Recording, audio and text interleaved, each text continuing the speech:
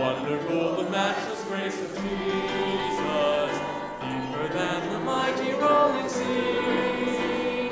Higher than the mountains, sparkling like a fountain, all sufficient grace for even me. Broader than the scope of my transgression, sin is greater far than all my sin and shame, my sin and shame. Oh, magnify the precious name of Jesus, praise His name. Wonderful grace of Jesus, reaching the most deep out. Life's transforming power, taking us to shine, purchasing peace and heaven for all eternity. And the wonderful grace of Jesus reaches me. Wonderful the matchless grace of Jesus, deeper than the mighty rolling sea. Higher than the mountains, sparkling like a fountain, all sufficient grace for even me. Broader than the scope of my transgression, sin greater far than all my sin and shame. Oh, magnify the precious name of Jesus, praise His name. Good singing. You may be seated. Yes, sir. Thank you, Jared, and welcome everyone to our service this morning. Special thank you and welcome to our radio guests and our internet listeners. And we especially want to welcome our special guests of honor, Abby Brewer, Bailey Tays, and Ian Anderson. And we want to congratulate them on their accomplishments and their graduation. Just to draw your attention just to a few announcements, this Wednesday night we'll be considering, as we're continuing on with the Seal of Psalms, we'll be considering to look at Psalm 57. So this Wednesday evening, we'll be looking at Psalm 57. Next Sunday morning and evening, Pastor Steve Little, former Pastor Steve Little, will be with us to open up the Word of God. So that's next Sunday morning. Mark it on your calendar, July 4th. There will be a VBS meeting on Sunday, July the 11th at 10 a.m. for those who would have signed up to help, have been asked to help, or would like to help. So that's, again, a reminder about a VBS meeting, Sunday, July the 11th at 10 a.m. for those who have signed up to help, been asked to help, or would like to help. Again, mark your calendars for the Plan to Protect, August 29th and September the 12th. If you want to have any involvement in children's ministry, then this is a mandatory requirement. And we are still looking for a few Sunday school teachers and helpers for the fall, as well as some junior church and nursery workers. And so if you'd like to participate in those things, and you can come talk to us, we'll let you know what you need to have in order to do those various offices and help us in that. Pray about it, would you please? See where God would have you to minister here at Faith Bible Baptist Fellowship. I believe that's all the announcements at this time, so I'd invite you to stand and read with me, please, 1 Corinthians chapter 15. 1 Corinthians chapter 15 this morning.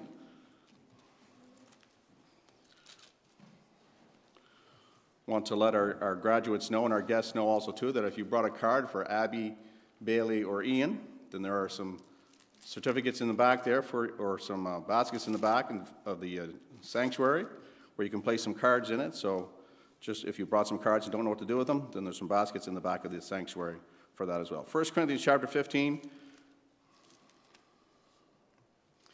and we'll read the first 19 verses. 1 Corinthians 15, verses 1 to 19. Moreover, brethren, I declare unto you the gospel which I preached unto you, which also ye have received, and wherein ye stand, by which also ye are saved, if ye keep in memory what I have preached unto you, unless you have believed in vain. For I delivered unto you first of all that which I also received, how that Christ died for our sins according to the Scriptures, and that he was buried, and that he rose again the third day according to the Scriptures, and that he was seen of Cephas, then of the 12, and after that he was seen of above 500 brethren at once. I want to stop there for a second. You have a historical document relating the facts that Jesus Christ rose from the grave. And it's not just a historical document that there were over 500 witnesses at once. It is something that happened over 2,000 years ago, or almost 2,000 years ago, but yet it was still documented. seen of above 500 brethren at once, of whom the greater part remain unto this present, but some are fallen asleep. It is a well-documented fact. Jesus Christ rose again from the grave. And you can trust him. You can trust him with your life for all eternity. Verse 7, after that he was seen of James, then of all the apostles, and last of all he was seen of me also as of one born out of due time. For I am the least of the apostles, that am not meet to be called an apostle, because I persecuted the church of God. But by the grace of God I am what I am.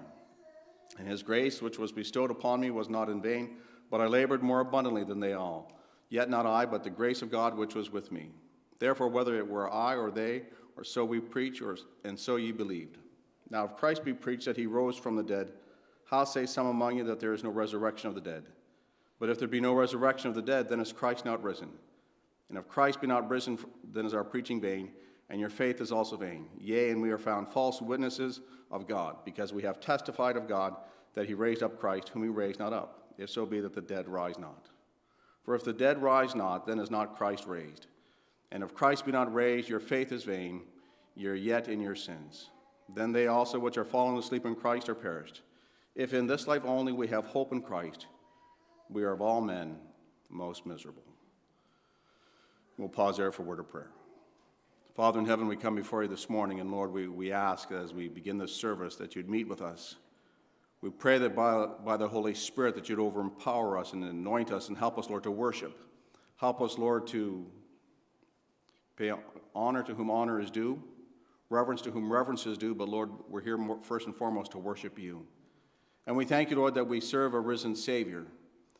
We thank you, Lord, that we not only serve a risen Savior, but that we have a loving God who loved us so much that you sent your only begotten Son into the world, not to condemn us, but that we through him might be saved.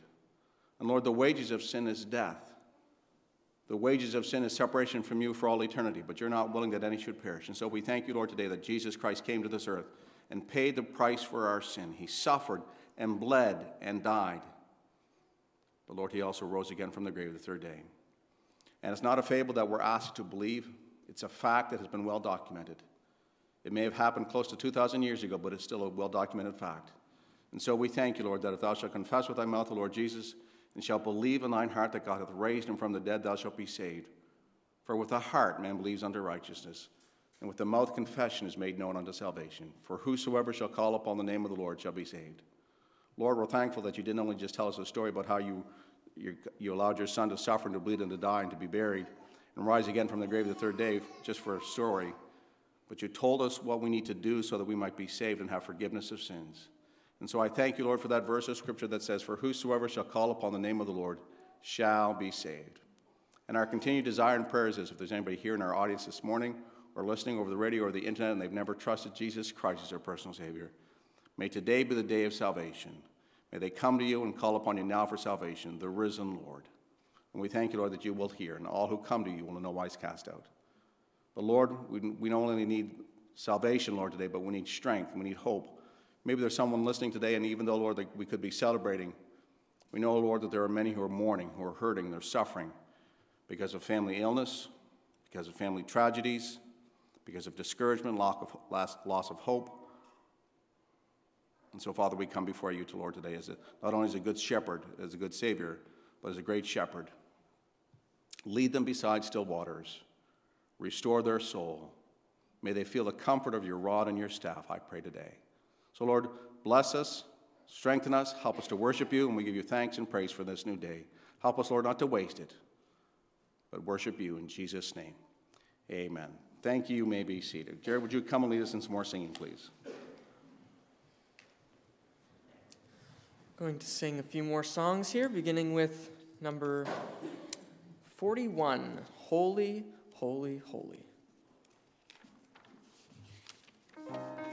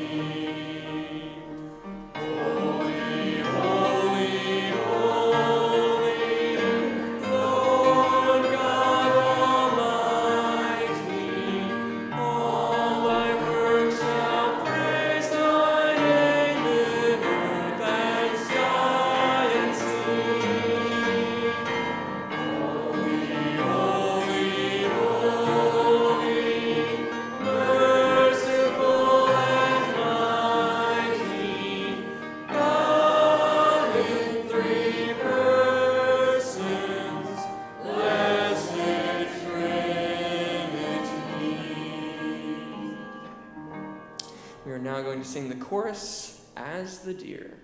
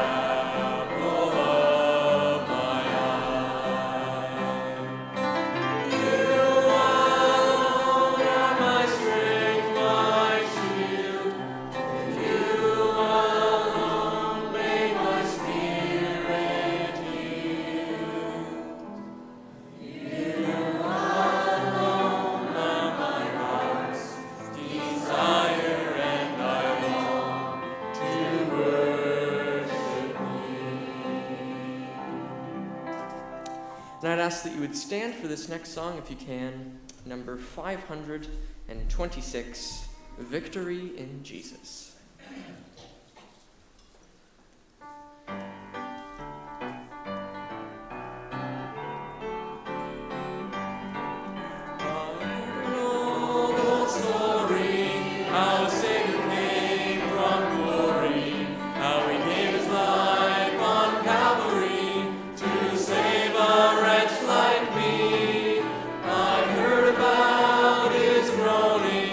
Of his precious blood.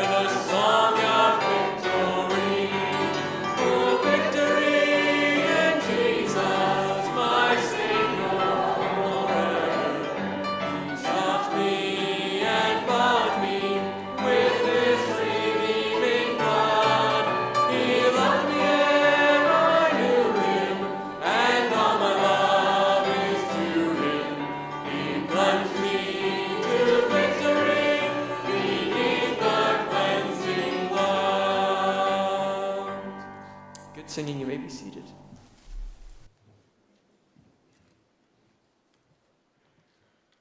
As I mentioned at the beginning of the service, we want to truly welcome our guests of honor, Abby, Bailey, and Ian.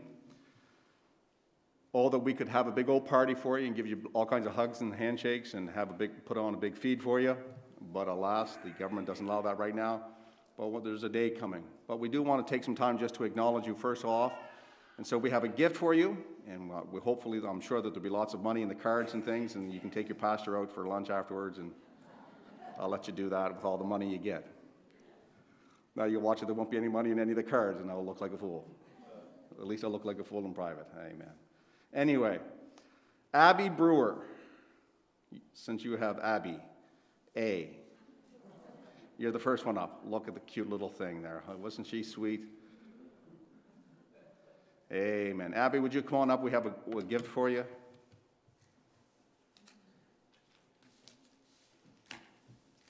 We want to welcome you, congratulate you on your accomplishments, and good luck in the future. And Abby, well, there she is building her truck. And there she is up on a fire ladder.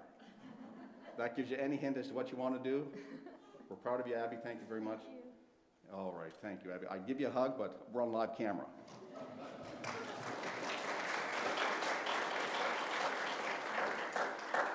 I have to start changing my phrases because I always used to call Abby Abby Girl. But as you can tell, she's turned into a beautiful young lady, for which we're very proud.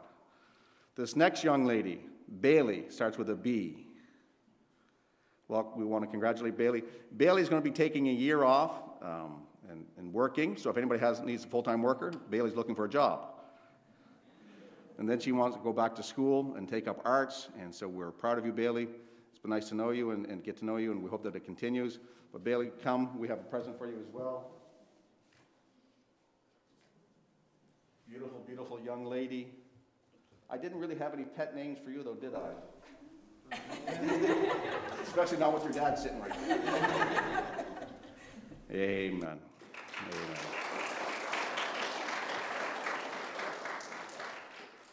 And the next young fella is E-Man. I've always called him E-Man, but I suppose he is becoming into a fine young man and a cute little baby.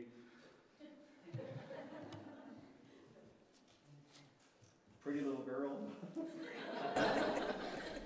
E-Man, would you come? Ian's going to be going to community college at MBCC in Moncton, is it, Ian? And taking farm agricultural repair services. So congratulations, Ian. Lord bless, buddy. And it's good to see you again.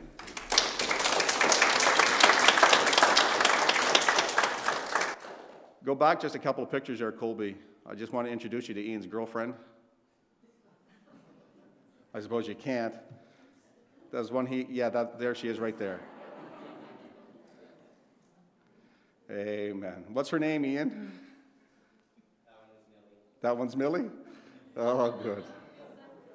Oh, good. Oh, good, good, good. Well, take your Bibles, please, and hold on to them.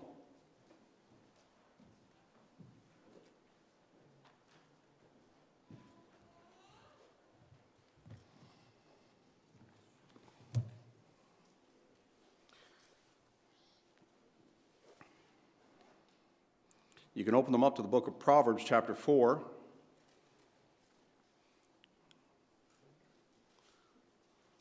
I got real creative in entitling my message today. I called it Graduation Message, June 27, 2021. But I designed this message with Abby, Bailey, and Ian in mind.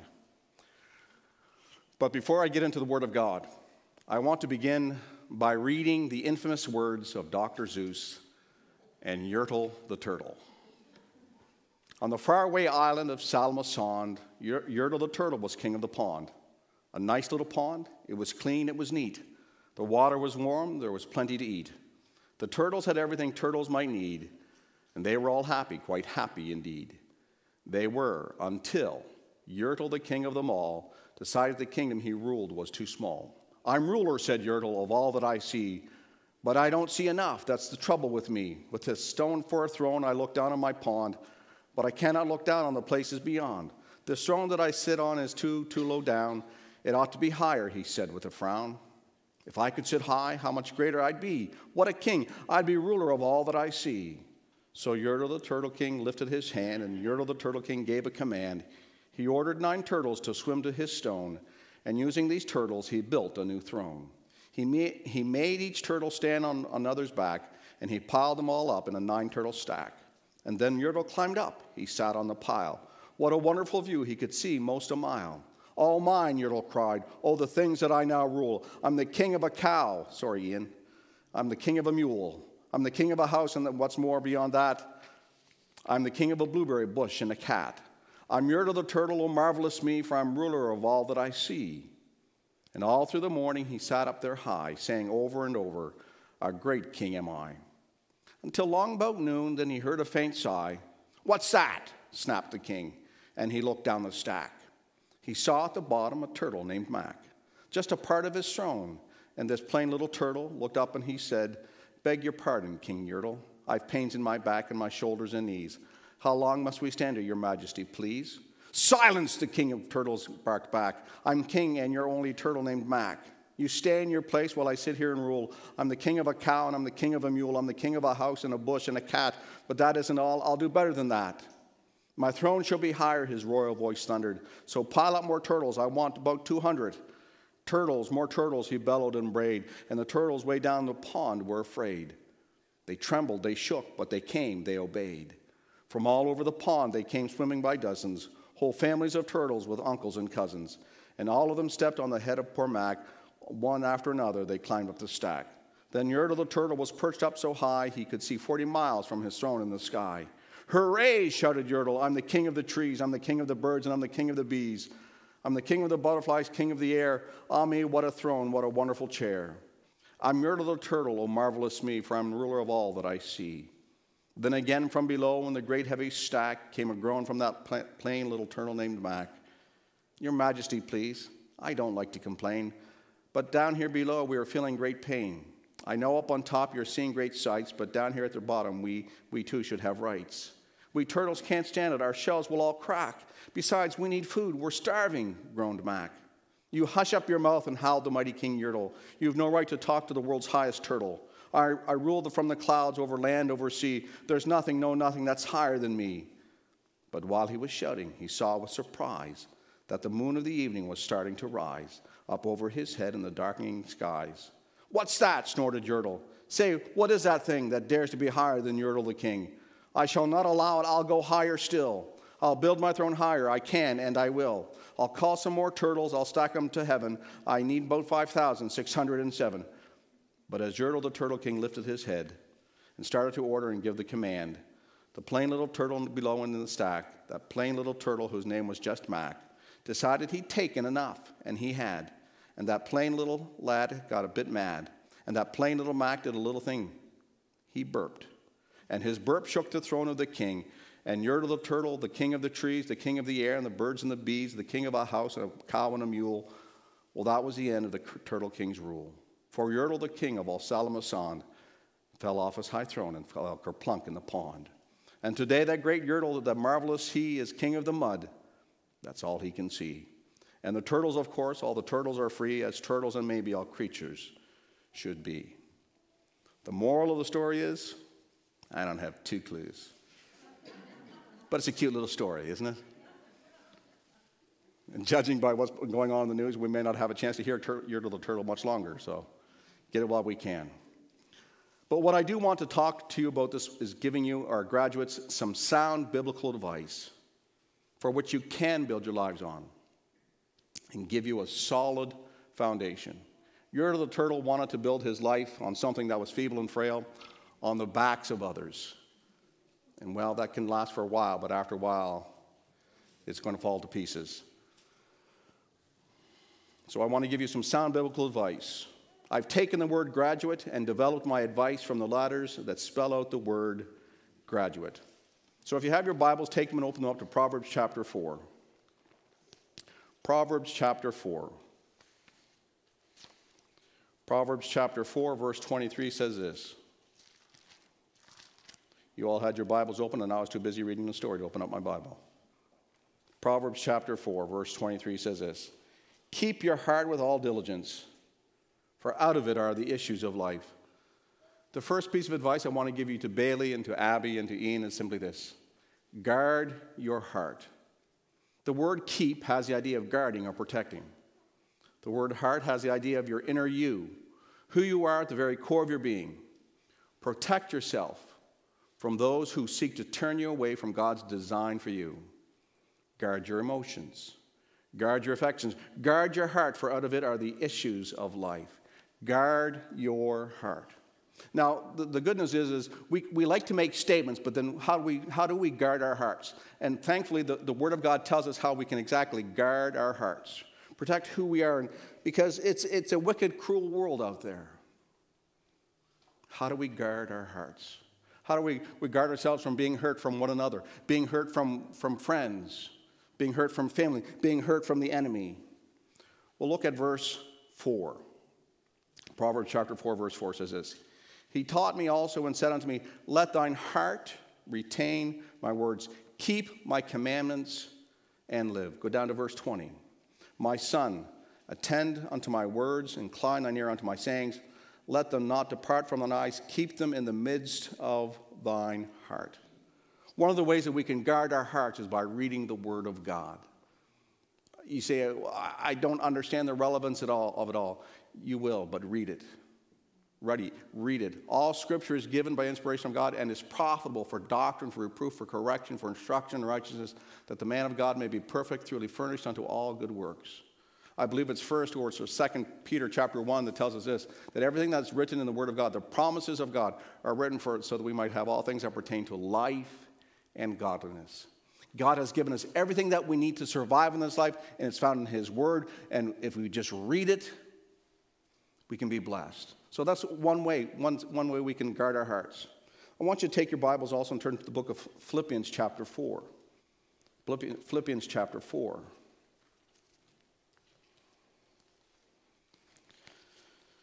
In Philippians chapter 4, we have another way that we can guard our hearts. And I'm going to take the time to emphasize this because this is an important one. Life is cruel. My dad was dead at 55. Caleb was 3 years old. My dad had just bought him a first fishing pole.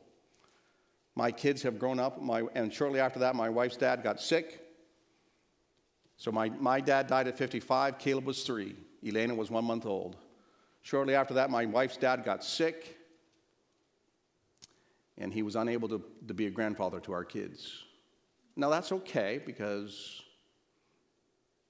well, it's what was dealt to us.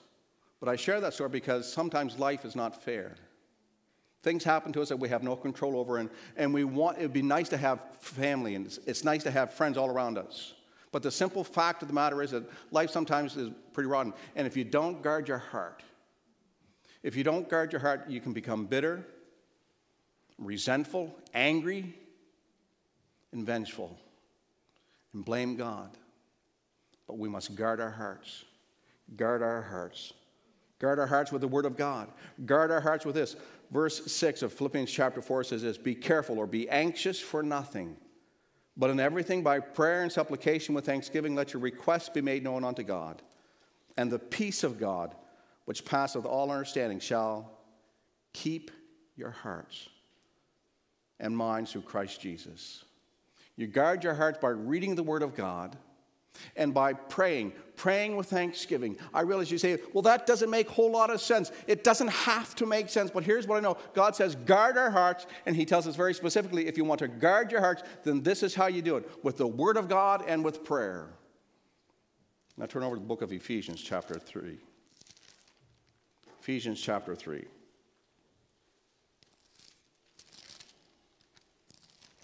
In Ephesians chapter 3,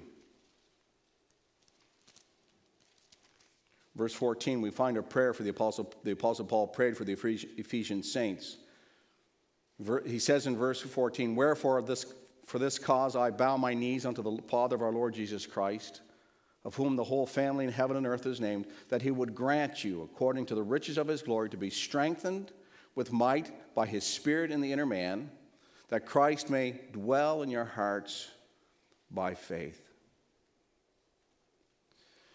Jesus Christ is God the Son.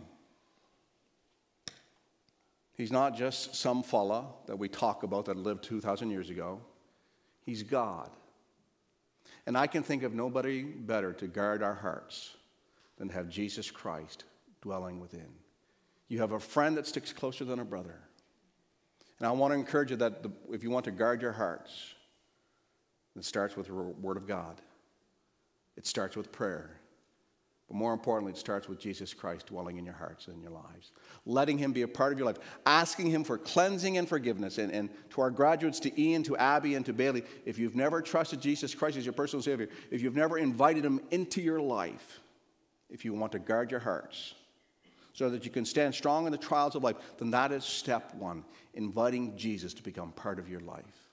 Guard your hearts with the Word of God, with prayer, with the God of all the universe who can stand strong and protect you and strengthen you and help you to deal with anything that may come across you in your life. For out of it, guard your heart, for out of it are the issues of life. Well, that's just the first letter, G, guard your heart. Turn with me, please, to the book of Ecclesiastes. The book of Ecclesiastes.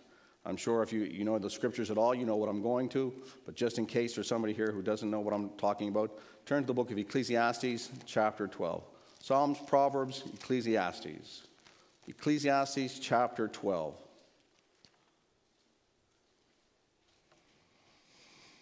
My advice to the grads is guard your heart. My advice to our graduates is exactly what Ecclesiastes chapter 12 verse 1 says this. Remember now thy Creator in the days of thy youth. I know you think you have the world by the tail, and you do. But I want to encourage you that if you want to have some good sound advice and build your life on something solid that will not crumble and fall and shake and wobble when the storms of life, remember now thy Creator. Never forget about God. He loves you. I was saying to someone yesterday, God has paid a high price for you. He sent his Son to suffer and to bleed and to die on the cross of Calvary for you. He saw so much value in your lives that he was willing to send his Son to suffer and to bleed and to die on the cross of Calvary. Don't forget about him. He's there. He's the good shepherd. He's the God of all the universe who wants to help you, to strengthen you, to equip you so that you can face the trials of life. Remember now your Creator. I want you to turn to Colossians chapter 1. Please, Colossians chapter 1. As we think about remembering now thy Creator.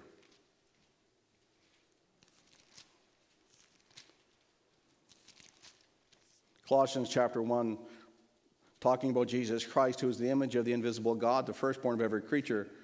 Verse 16 says, for by him were all things created that are in heaven and that are in earth, visible and invisible, whether they be thrones or dominions or principalities or powers. All things were created by him and for him. And he is before all things, and by him all things consist. That little word consist at the end, there's the word I want you to focus on. It means hold it all together. Sometimes the storms and trials and troubles of life make you feel like you're just going to fall to pieces. You don't know how you're going to last. You wonder how you're going to hold it all together. You hold it all together by remembering God, because he's the one who will help you hold it together so that you don't fall to pieces. Remember now thy Creator. But sometimes in life the storms get rough and we lose him in the midst of the storm clouds. And I want to just give you three little things real quickly to help you remember your Creator. The Bible says in Psalm 121, I will lift up my eyes unto the hills, from whence cometh my help. My help cometh from the Lord, which made heaven and earth. Everywhere we look around us, we see the beautiful rolling hills of Sussex and Kings County. Everywhere we look, we're reminded of the presence of God. More than that, then not only do we have the hills to help us to remember God, but the Bible says in Isaiah chapter 40, verse 31 says this, or 40 verse, give you the right verse here, verse 26. Says this, lift up your eyes and see the hosts in heaven. The stars is what it's referring to. God has given us the stars. He says, I've got them all named. I put them all up there and I've got them all named. I know what I'm doing. The stars of the heaven remind us of God. And then Matthew chapter 6, in the chapter that talks about anxiety and worry and fear, says this: consider the lilies of the field. Consider the birds of the air. I look after them, and I will look after you.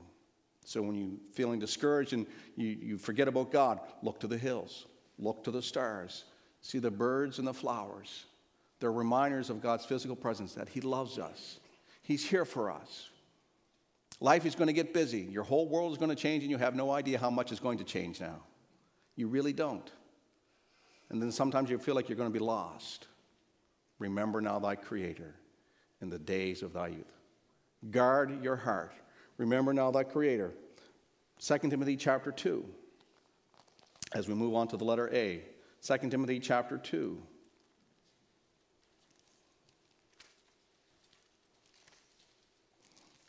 In 2 Timothy chapter 2, verse 22, we read this: flee also youthful lusts, but follow righteousness, faith, charity, peace with them that call on the Lord out of a pure heart. I want to encourage you to avoid youthful lusts. Do you see that word flee? That means it's not a game. Run away as fast as you can and as soon as possible.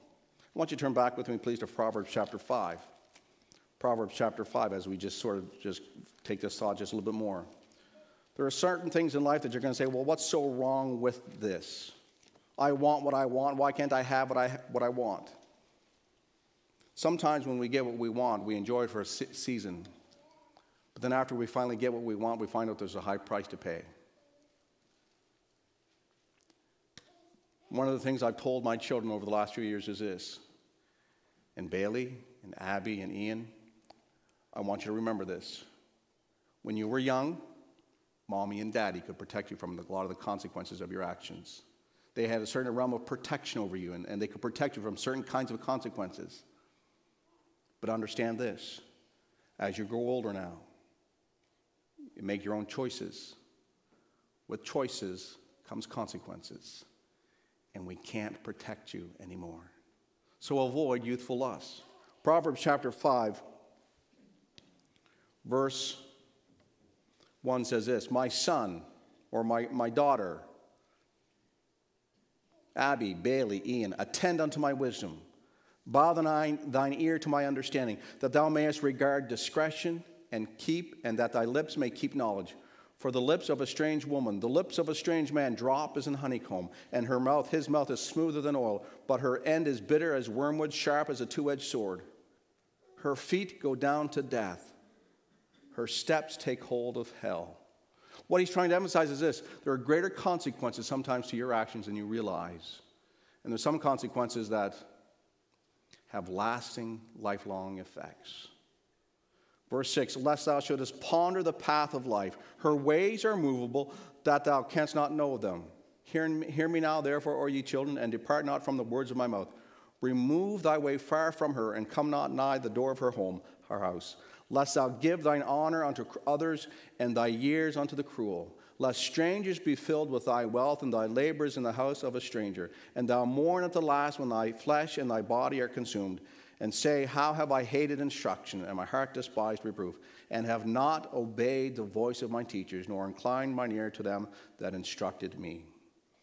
Why is it that we should regard the Word of God and guard our hearts with the Word of God?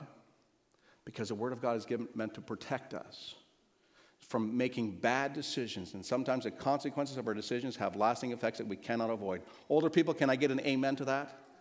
The consequences of our choices. Avoid youthful lusts. Be careful of biting the worm that's dangled in front of you, the carrot. My wife and I have been trying to buy a car for the last month and a half, and we finally bought a car on Friday. But I'm going to tell you, it's been an up, down, and upheaval. And we thought we had a deal on a vehicle, and then they showed us another vehicle, and then they sold the vehicle. They dangled a carrot in front of our face, and we almost bid it. But it got sold before we had a chance to bite it. But that's what the devil likes to do. Dangle little carrots in front of your face to get you to nibble. But I'm going to tell you, on the other end of that hook, on the other end of that carrot is a hook. And it's Roots go down to hell, the very pit of hell. What that's saying is this: the consequences are very drastic. And sometimes they have life-lasting consequences from which we never recover. So avoid youthful lusts. Guard your heart. Remember now thy Creator. Avoid youthful lusts. Turn with me, please, to John chapter 15. The Gospel of John chapter 15. I suppose there are many passages of Scripture that we could turn to, and we could, but I just wanted to just share one verse of Scripture. John chapter 15. He talks about in John chapter 15, I am the true vine and my Father is the husbandman. Verse 4 says, abide in me and I in you, as a branch cannot bear fruit of itself.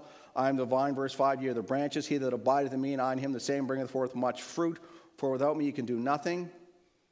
Verse 8 says, herein is my Father glorified, that ye bear much fruit, so shall you be my disciples. So God wants us to have a fruitful life, and the only way we can have a fruitful life is if we abide in Jesus Christ and we remain close to him, and not only will he guard our hearts, but look at verse 11. These things have I spoken unto you, that my joy might remain in you, and that your joy might be full. One of the reasons why God gives us some no's and some negative things and some positive things is this, and why he tells us about the need to abide in him is because he wants us to discover joy. God wants us to have a meaningful life. He wants us to have a fruitful life. He wants us to have a full life, not a hateful life, not a disparaging life. He wants us to have joy. Discover the joy of the Lord.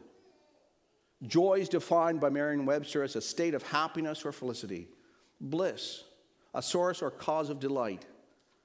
Unger's Bible Dictionary defines joy as a delight of the mind arising from the consideration of a present or assured possession of a future good. It comes by abiding in Jesus and is a fruit of the Spirit. God wants us to have joy. He wants you to experience life to its fullest. He wants you to have a happy life. He wants you to have a meaningful life. He wants you to have a blessed life, a prosperous life. But if we ignore him, that peace, that happiness, that joy, you'll never experience. So discover the joy that God has. God wants you to enjoy his life. God wants you to enjoy his presence. Discover the joy of the Lord for yourselves. Letter U. Ephesians 5. Ephesians chapter 5.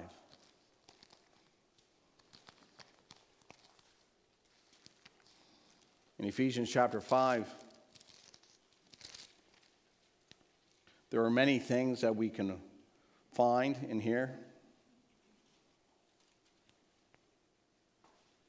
Ephesians chapter 5, verse 1 says this, be therefore followers of God as dear children, and walk in love, as Christ also hath loved us, and hath given himself for us, an offering and a sweet sacrifice to God for a sweet-smelling savor.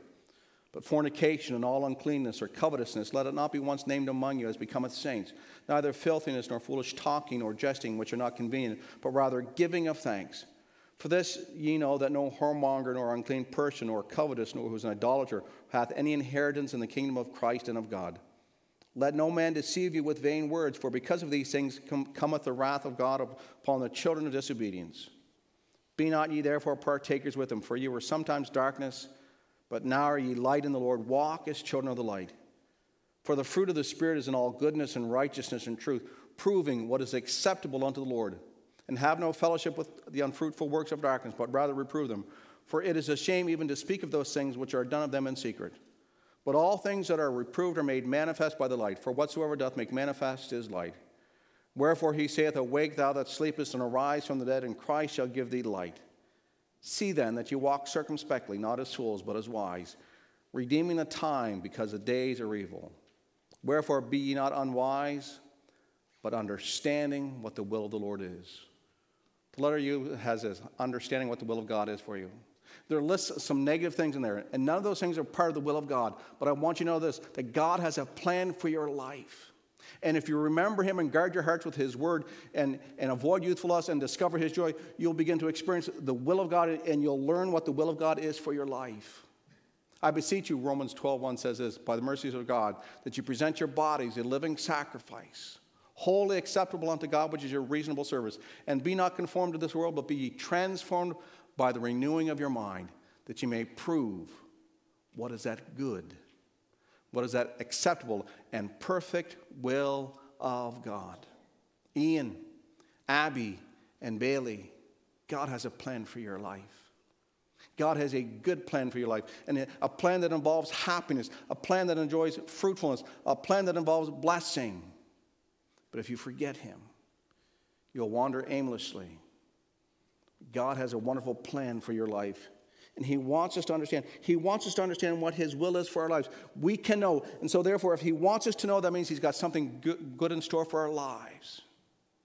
It may not make a whole lot of sense at the time, but God wants us to know. And God has a purpose for your life. I know sometimes you get lost in the world. Sometimes you wonder, well, does anybody really care? Well, because when I left high school, I was going to be a physiotherapist. I was going to be a chiropractor. I was going to do anything that made some money. But boy, did I get a rude awakening. And for a while there, because my plans weren't happening, I got lost. And then God said, Tim, I've got something better for you to do. Preach the word. Pasture the flock. The will of God for my life. I don't know what the will of God is for your life, but here's what I know this. If you don't seek him, if you don't ask him and find him, you'll never know it. And I know this because I've talked to too many people. Those who don't follow the will of God for their lives are unhappy, miserable, and feel like life is not worth living. Understand what the will of God is, that God has a plan for your life. 1 John chapter 1. The epistle of 1 John. The epistle of 1 John. 1 John chapter 3. The apostle John, who was a witness of the resurrection of Jesus Christ, says in verse 3, that which we have seen and heard declare we unto you, that ye also may have fellowship with us. And truly our fellowship is with the Father and with his Son Jesus Christ. And these things write we unto you, that your joy may be full. This then is the message which we have heard of him, and declare unto you that God is light, and in him is no darkness at all. If we say that we have fellowship with him and walk in darkness, we lie and do not the truth. But if we walk in the light, as he is in the light, we have fellowship one with another, and the blood of Jesus Christ his Son cleanses us from all sin. If we say that we have no sin, we deceive ourselves, and the truth is not in us. If we confess our sins, he is faithful and just to forgive us our sins and to cleanse us from all unrighteousness. If we say we have not sinned, we make him a liar, and his word is not in us. What I want you to understand from this passage of Scripture in 1 John chapter 1, verses 3 to 10 is this: the need to admit that you have sinned. When you sin, see, the Bible says all have sinned and come short of the glory of God. And the only thing that stops us from experiencing forgiveness and cleansing is because we don't want to admit that we have done wrong. It goes back to our founding fathers and our founding mother, Adam and Eve. When they had sinned in the Garden of Eden, what did? They blamed the other person. They blamed the serpent. They blamed the devil. They blamed their spouse, but they would not take responsibility for their own actions. I want you to know this, young people, listen to me. At a young age, when you do wrong, admit it. Admit it. One of the greatest barriers to marital relationships, one of the greatest barriers to a human relationship is this: when people won't admit when they have done wrong. And so therefore, because they won't admit when they've done wrong, they choose to justify themselves, and it's not my fault. Sometimes it is. The beautiful thing is this: when we are willing to admit that we have done wrong, when we're willing to admit that we have sinned, if we confess our sin, he is faithful and just to forgive us our sin and to cleanse us from all unrighteousness. Never forget, my friends, the Bible says all have sinned. We all sin. We all make mistakes. And there's forgiveness. But there's only forgiveness for those who are willing to admit it and come to Jesus Christ and ask him for cleansing and forgiveness. Never be afraid, no matter how old you get. Older person, have you forgotten you make mistakes too, that you sin too? Is there some sin that's standing between you and another's relationship? Admit it. First come to God for forgiveness. Then go and ask others for forgiveness as well. Admit when you have done wrong. It will require some humility, but God lifts up the humble. Guard your heart. Remember now thy Creator. Avoid youthful lust. Discover the joy of the Lord. Understand that God has a plan for your life. Admit when you have sinned. Turn back with me, please, to Proverbs chapter 3. Proverbs chapter 3.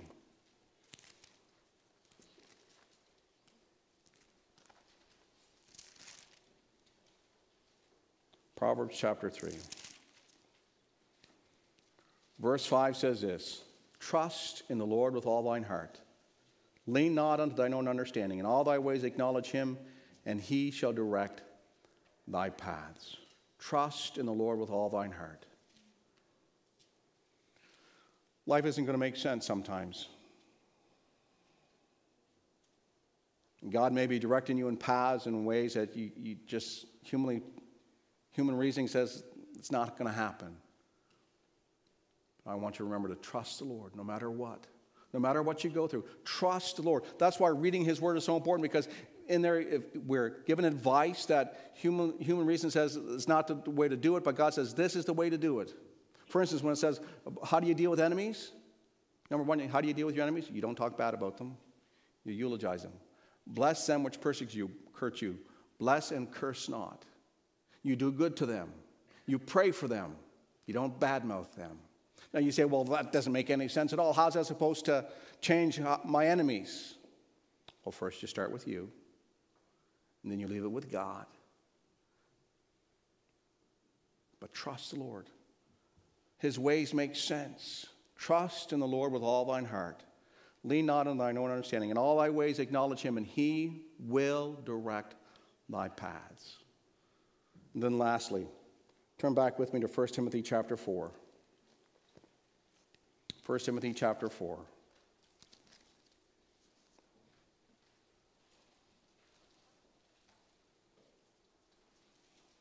First Timothy chapter 4 is a book written by a man to his spiritual son, a young prodigy who was just trying to make his way in life. And Paul says to Timothy, Timothy, refuse profane and old wise fables, and exercise thyself rather unto godliness. Exercise yourself unto godliness. You say, well, how do you do that? Read God's word, pray, avoid youthful lust, discover the joy, understand God's plan, admit when you have sinned.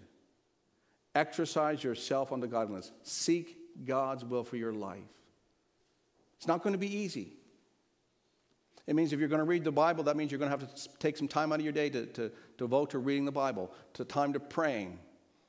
But it's going to take some exercise. And exercise thyself unto godliness. Abby, Bailey, Ian, this is my advice to you. Guard your heart. Remember God in your youth. Avoid youthful lust. Discover the joy of the Lord for yourself.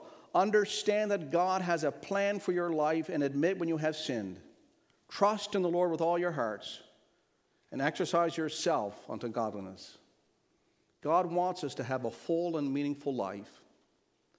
But if we ignore him, the writer of Ecclesiastes says we will have a void, and a life will be meaningless.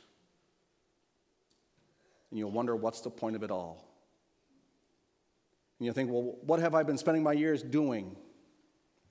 But if you remember God, if you guard your heart, remember your Creator, avoid youthful lust, and discover the joy that God has for you. Understand that God has a plan and purpose for your life. Admit when you have sinned, trust in the Lord, and exercise yourself unto godliness. You will find a life filled with meaning. You'll find a life of blessing, of purpose.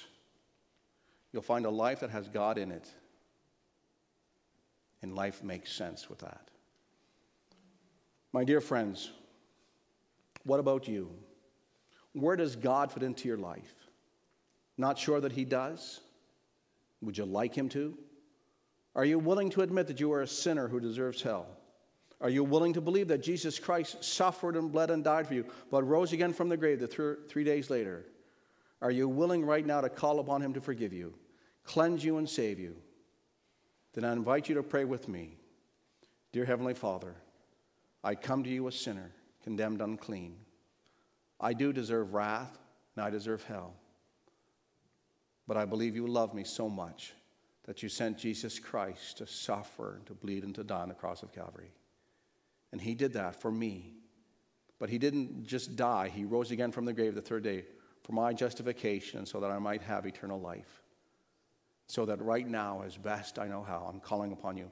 I want you to be the guardian of my heart and my life. I want you to be my Lord and Savior. And this I pray. Lord, maybe there's somebody listening to this program today, this service, and they're here and they've trusted Jesus Christ as their Savior. Would you, Lord, give them the assurance that they need? But Lord, more importantly, maybe there's somebody here, Lord, and maybe years ago they trusted Jesus Christ as their Savior, but they've gotten far away from you. They wandered so far away from home. Lord, would you bring them home today? And thank you, Lord, that if we confess our sin, that you are faithful and just to forgive us our sin and to cleanse us from all unrighteousness. Help them, Lord, today to confess their sin. They come to you for cleansing, I pray. So, Lord, dismiss us now with thy blessing. And, Lord, I pray your special blessing today upon Abby, upon Bailey, and upon Ian. May they take these principles, these pieces of advice. And, Lord, probably not going to remember all of them. They might remember a few of them. Lord, just give them one to remember, I pray, that would strengthen them and help them today. Bless them, we ask. Guide them and direct them. And, Lord, we want to thank you for allowing them to be part of our lives. We commit them into your hands now, Lord, and we ask for your blessing. In Jesus' name, amen. Amen.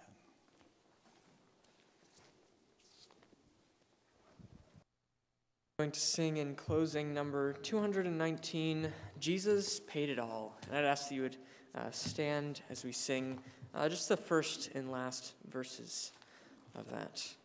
219, Jesus Paid It All.